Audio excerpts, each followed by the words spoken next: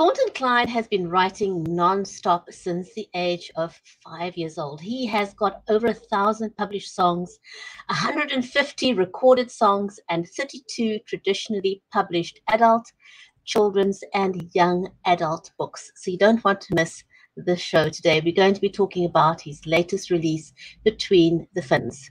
You're watching the Writer's Corner live show. Stay with us.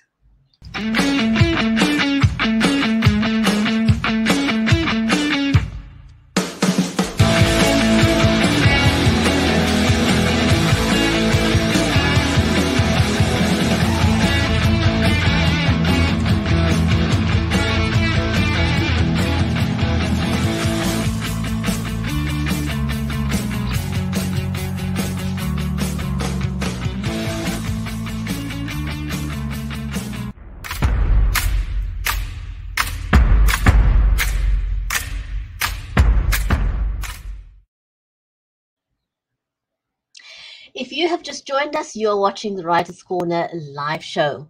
I'm your host, Bridget Limbanda from Cape Town in South Africa, a very hot South Africa at the moment, shall I say. And our live stream is made possible by Creative Edge, StreamYard, and BeLive Media.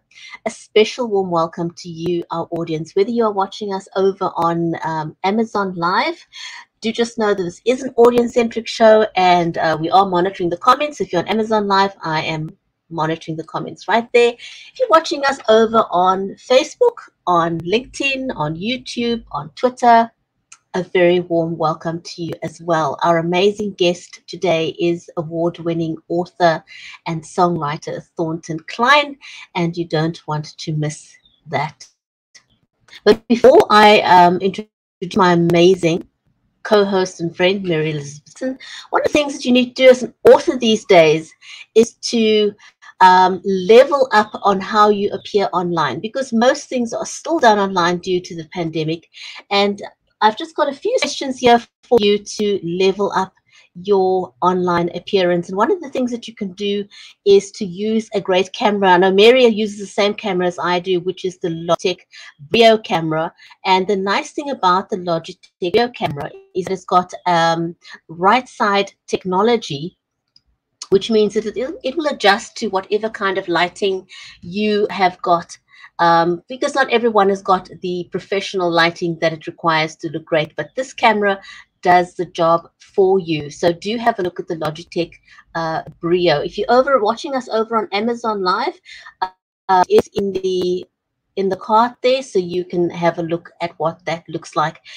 Also, very, very important is people will sometimes forgive if you don't look that perfect on camera. But the one thing that you do need to ensure is that people can hear you.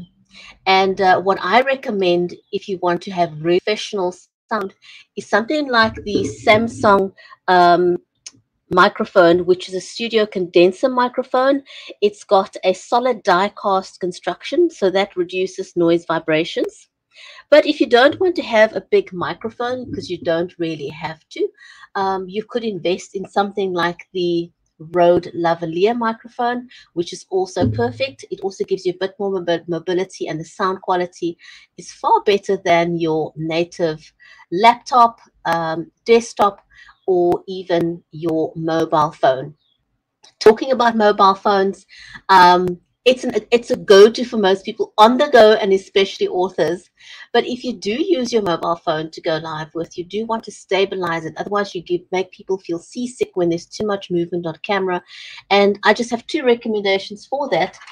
You can either use something like this, which is the DJI Osmo stabilizer, or you could use something like the iOgrapher on your tripod, and these things will help you look a little bit more professional when you are live streaming about your books.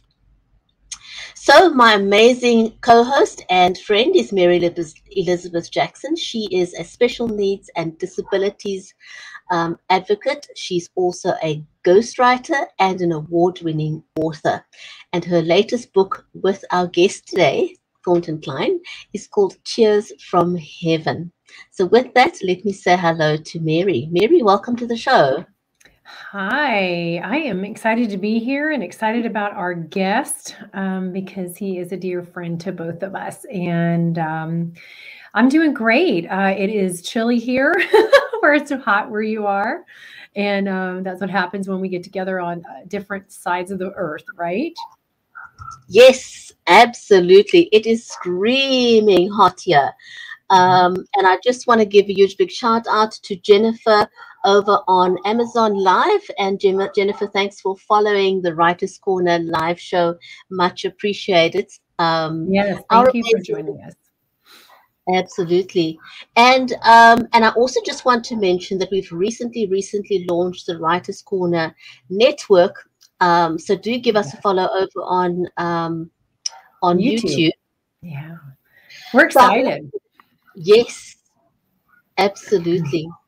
So if you've never met Thornton Cline, Thornton, it's a yeah, absolutely wonderful to have you, Jennifer. Thornton is a good friend of the Writers Corner live show. Since we started over 3.5 years ago, we've had Yeah. Thornton on several times because he is a prolific um, author and songwriter. He does amazing work. I don't know how he manages to push out as much work as he does. Because Really, seriously, he doesn't don't. sleep. He never sleeps. He's like, he'll sleep. He's like, I he'll sleep know. when he dies. And so then, I know he's the hardest working person I know. And you know what? For me, and as an author, there's a lot of work that goes into being an author. If you want to just write a book and sit on the sofa and wait for checks to come in, that's not really how it works these days. Or And probably, that's I what don't know if it ever Thornton worked does. that way. No. So No. teaming up with him from the very beginning, I've been very blessed to learn to be teamed up with somebody who has a really good, strong work ethic. And so, that's been absolutely amazing. And he could tell the story of one of his publishers. It's like, man, you're the hardest working author I have. So, he truly is. But then he has the success behind him to show for everything that he does. And he is a true inspiration. So we need to bring him on so he can, share with us his latest because he keeps adding hats to what he does. Absolutely. So Thornton as if you've never met Thornton Klein before, he has over 1,000 published songs. I mean, just try and wrap your head around that. A I thousand. know. I know. 150 recorded songs, 32 traditionally published adult, children's, and young adult books. He also has been nominated multiple times for Grammy and Dove Awards, and he's also won the first place Maxy Literary Award for Best Children's Young Adult Book. Yeah, we won Wow. that together. So let's Yeah, that was let's put hands together for the amazing Thornton Cline.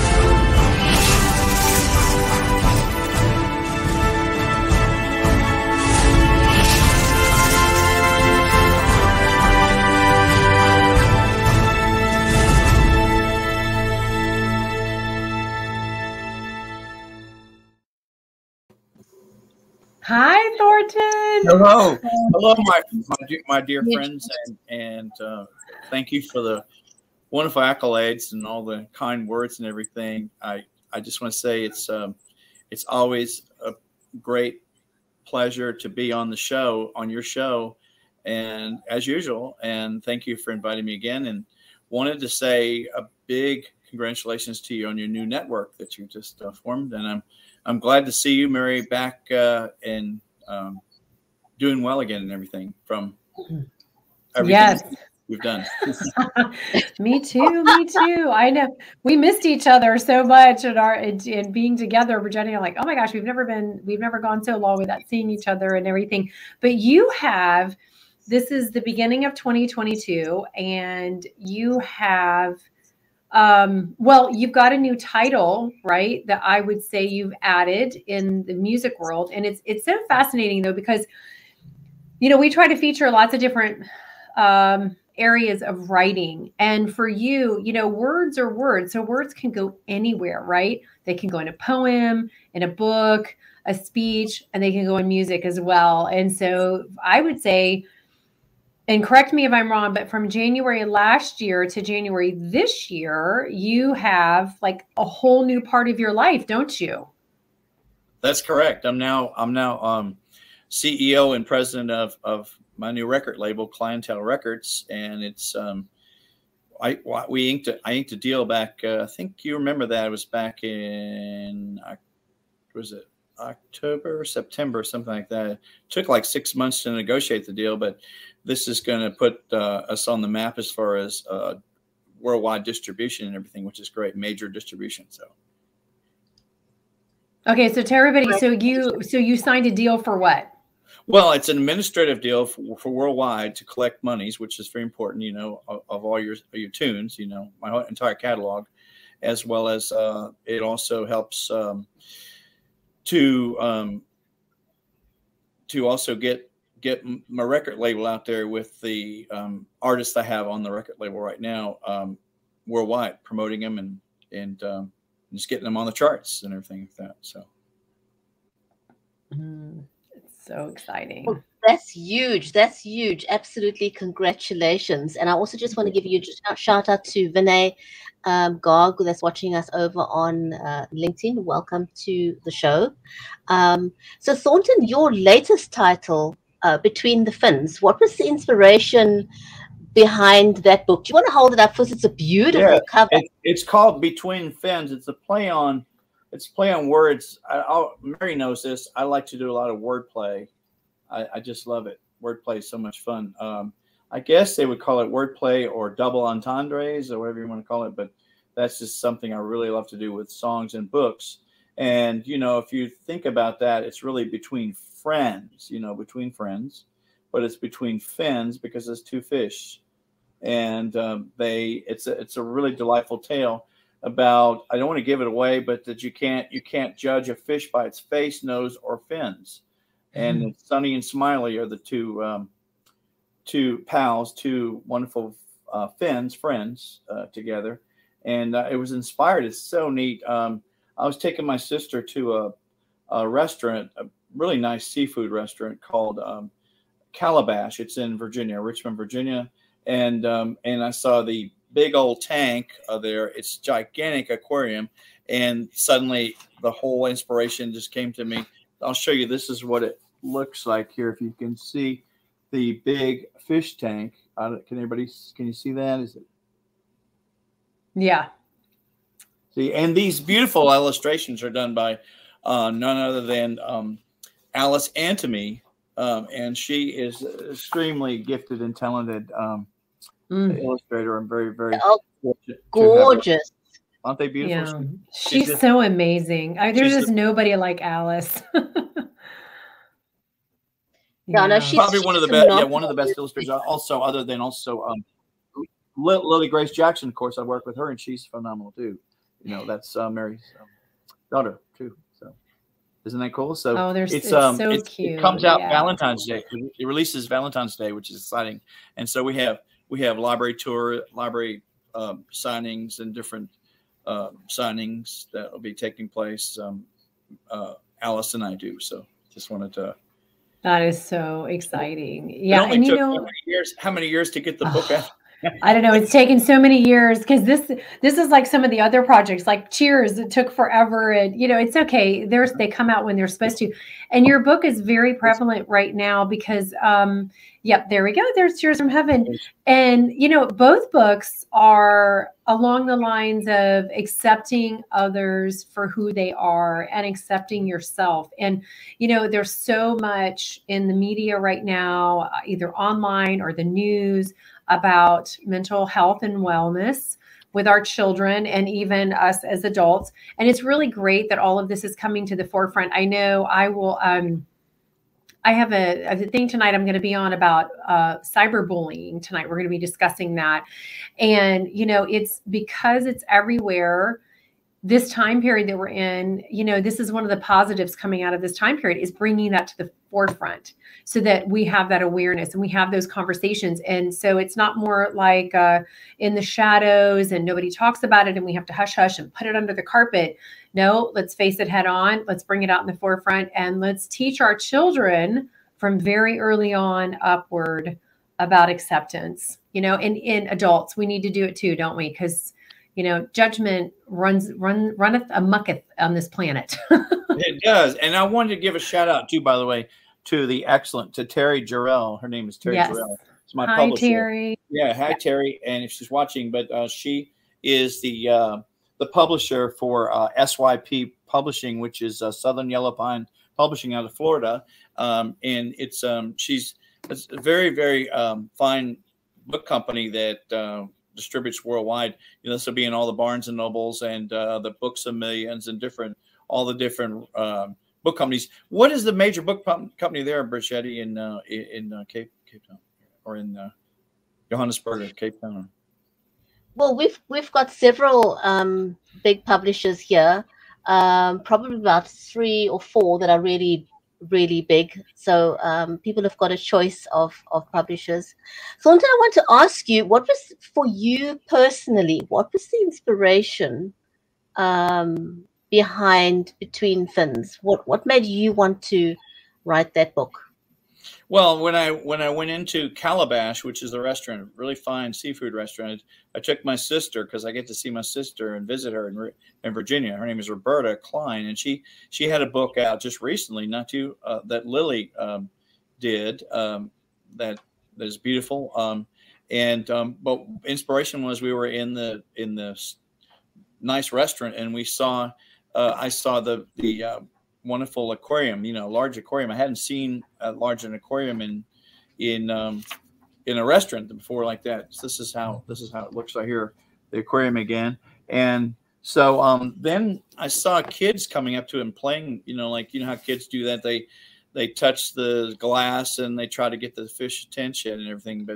And it all just flew out to me. Can you believe it? The inspiration just really hit me. And I thought, kids would really love that. It's from ages 4 to 8 is what it is, you know, reaches. And so just wanted to say that I'm so glad it's out, and I hope it will really reach children and help them understand that it's not the looks of somebody. You can't judge the looks of somebody, or their face, nose, or fins, or anything like that, because they are scared and afraid in this book of a giant silverfish named Kingfin. And he really isn't mean at all. So isn't that awesome? You know, but I can't believe that it flowed out of you like that, because I've known you since 2015, and you and I can have a conversation. And there was one time you drove from, I don't know where it was, we had a conversation, you drove from one place to the next, and then a whole song came. So, you know, I believe it when you say that it all came. And you have books that come. Yeah, you wake up and you have books, right? Dreams. Some of dreams. There's a book or two that haven't been published yet, but they came out of a dream. Everything just fell out completely. Isn't that amazing? I want to ask you, what does it feel like to you to write the songs? I'm shifting for a second from, you know, books to the music. What does it feel like to, you know, write these songs, and then you've teamed up with the artist, and then they go and they become #1, and you have 6 now, right? 6 #1 since last January. Yes. Right. So, you know, what does that feel like? To, you know, let people know what is that? Because it is a surreal thing, you know. It feels very surreal. It feels like, hey, I mean, I'm just going with part of the plan of my life and purpose of my life, I believe, and I think I'm just trying to follow it. Each day is a big adventure and everything. So I don't know what's next and everything. We have the Lucky Boy song that's number 2 on the world charts and number 3 on the Euro charts. That could go to number 1 this coming week, or Josie with My Lucky Song could stay at number 1 too. That's another possibility. So it's hard to figure anything out. You know, when you write something like the books or songs or whatever, they're out of your hands. You just have no control of them anymore. They just, you know what I'm saying? Like they're organic. They take their own, life. What is it? Path or whatever they're supposed to do, right? Journey. Absolutely. So Thornton, you've written so many children's books, and they're amazing. They're doing well. What got you started with writing children's books? Well, it was kind of a natural thing for me because I teach children, and I've worked with children over the years, and children all the way from age 3 all the way up, and they're very delightful. I love children. I love to teach them and to help the next generation. And that's one of my purposes, to help the next generation. And we can't hold it to ourselves and keep it to ourselves. We need to, teach them what we know and we've learned and everything too. And so I think that was just kind of a natural. The very first one, I think I may have told you the story, is that The Amazing Incredible Shrinking Violin, which is the very first one. A little girl came into my studio one day, and she said she was really in distress and she was crying, and she said her violin was shrinking. She said something was wrong with her violin and she couldn't play it anymore. And then just the lights lit up in my head, and and I went, whoa, that's the first book, or my first book, and I wanted to write books. So that's called The Amazing Incredible Shrinking Violin. That's what it is. Yeah, and that's a series because you have 12 in there, right? She inspired the entire series. I think a lot of people don't realize in life that, is there some kind of a saying or something that we're all on a stage, like as a play, or the world's watching us on stage? Yeah, there is such a saying. I think a lot of people don't realize that they're inspiration for other people. I mean, it doesn't have to be a book or a song. It can be just in their heart. It can inspire somebody, right? Their lives, right? Absolutely. And there's inspiration all around us. If you can get into the flow of that mindset, everywhere you go, there's inspiration, there's stories, there's, something to talk about, whether it's to learn from or to share or to even acknowledge that inside yourself. If you see somebody doing something and it's like, oh, okay, so I've done that before, and I wonder what their motivation was. I wonder what my motivation was. What is the lesson here? Things like that. Or just, out in nature. If I need inspiration and I'm not finding it, nature is always that way for me. There's metaphors everywhere in nature for us. And I agree. I think you have to be a good observer and a listener to be able to write those things. And I think that's where, people will tell me all the time, they'll say, I have a writer's block, or I just can't write anything. There's nothing, coming to me. And I'm thinking, well, not judgmental or anything, just say, look around you, look at look at the people around, and try to be positive in what I say, the message and everything, but just look around all the things that are happening to you and all the people, and just, there's your titles, there's your stories right there. Right. Right. And we have to remember that we are, as a writer, you're less in control of what you're writing as long as you're in the flow. If you're in the flow of allowing it to come through, then really you're just that instrument for all that right. Information and that inspiration to flow through. And then it comes easier. If you're trying to control it, it doesn't work as well, does it? No, it's kind of a struggle between the conscious and the subconscious. Wouldn't you think so? Like you're right. You just have to let that subconscious, just let everything flow and not interrupt it. I always tell people that is, in workshops and stuff, to do the editing later. Don't worry about the editing. It might all come out and it might be terrible. It might be, I've written many, not so good songs, bad songs and things like that in my life. I just don't show them to people. I never show my songs like those songs. I just, show the ones that I think are really excellent. But, I'm sure people have written many bad books and manuscripts and all kinds of things, right? I mean. Yeah, it's not about, I think, if one is really passionate about what you're doing, just writing, and just get it out there, and you never know what's going to happen. Sometimes it just takes one person to really like the story and it can blow up. just getting it into the right person's hand. But you never know unless you actually try. I just want to give a shout out to Hamad, who's watching us from Pakistan. Hamad's been watching the Writers Corner live show for years, since we started, right from the beginning. So just wanted to give him a shout out as well. Thornton, so what's next for you? I mean, you've got so many. Yeah, right. I mean, like, how are you going to top it? What's next?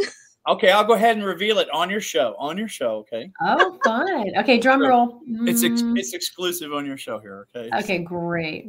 They say you're not supposed to talk about stuff until it actually happens, but I'm going ahead and take a shot at it because I have faith on it. Then, but anyway, I want to give out a shout to Lacey Carpenter, who's a dear friend that we've been writing many years together, at least 4 years together, or more, 5 years maybe, as well as Mary and I are very great writers together too. Mary Elizabeth Jackson, as a team, and so we have been contracted. In fact, the agreement just happened yesterday when we had a conference call.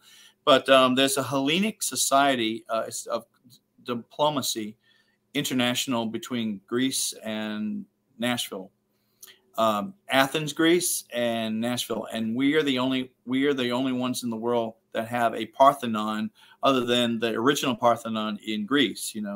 And Mary's been there. I'm sure seen it in Centennial Park in Nashville. Well, this is another international thing, like I did with China. When we did I went to visit China in 2019 as a delegate, as well as wrote the song. You probably remember that, the theme song for the Youth International Youth Conference with 36 countries. But this one involves Greece and U.S., Tennessee, and everything. And so Lacey and I are writing a youth musical together.